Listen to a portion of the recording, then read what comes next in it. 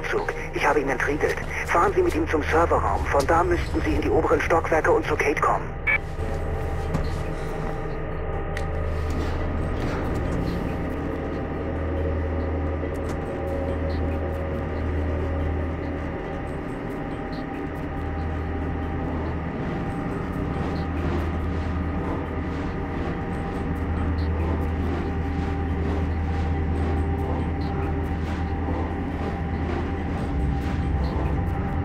Verdammt!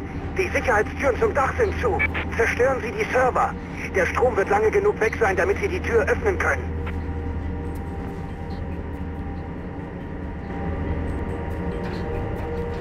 Die Überwachung der gesamten Stadt liegt vor Ihnen, Faith. Verdammt! Es klingt, als hätten Sie Kate aufs Dach gebracht. Ein Helikopter ist im Anflug. Sie müssen sich beeilen. Was zum... Miller! Miller!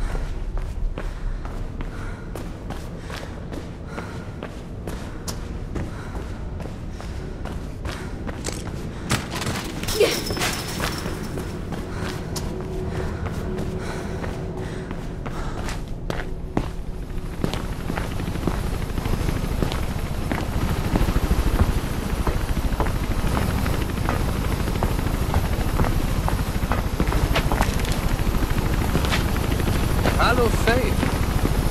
Jackknife! Aber wie konntest du... Genau diese Einstellung. Genau deshalb konnte ich es. Wessen Handlanger bist du? Sagen wir einfach, ich weiß, wer die großen Fische sind. Callahan. Warum wir? Klassische Kriegsführung. Die Kommunikation unterbrechen, die Boten ausschalten.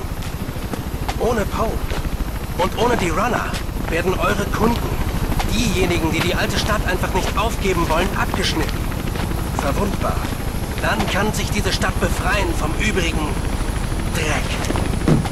Also ist das nur der Anfang. Ich betrachte es lieber als ein Ende. Doch, du hast wirklich gute Arbeit geleistet, hast all die offenen Fragen beantwortet über Popes Ableben. Deshalb bist du noch am Leben.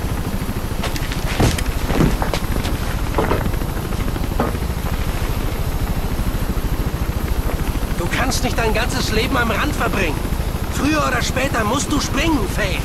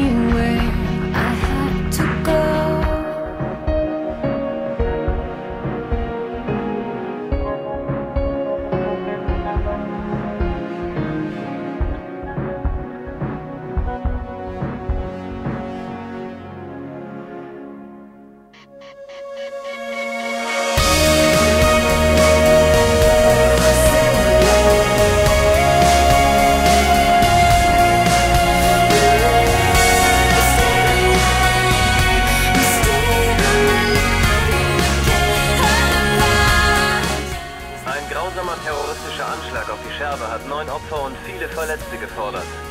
Ein Mitglied von Callahans Team sagte, dass ein Sicherheitsverstoß zu Stromausfällen in mehreren Systemen geführt hat, die dem Schutz der Öffentlichkeit dienen. Dies führte zu Chaos in der Scherbe und der ganzen übrigen Stadt. Die Verdächtigen sind die des Mordes angeklagte ehemalige CPF-Beamtin Kate Connors und ihre Schwester Faith Connors. Obwohl das ganze Ausmaß und der Grund für die Stromausfälle noch unklar sind, hat dieser Vorfall viele beunruhigende Fragen aufgeworfen. Welche Rolle spielen beispielsweise die sogenannten Runner bei der Destabilisierung des städtischen Betriebs? Als Reaktion auf den Vorfall wird das Sicherheitsunternehmen Pirandello-Kruger die CPF bei der Überwachung der Stadt unterstützen. PK und das Büro des Bürgermeisters empfehlen den Bürgern außerdem, die Kommunikation über Handy und E-Mail aufgrund von Sicherheitslücken so lange einzuschränken, bis zusätzliche Sicherheitsmaßnahmen greifen. Der Aufenthaltsort der beiden Verdächtigen ist derzeit unbekannt.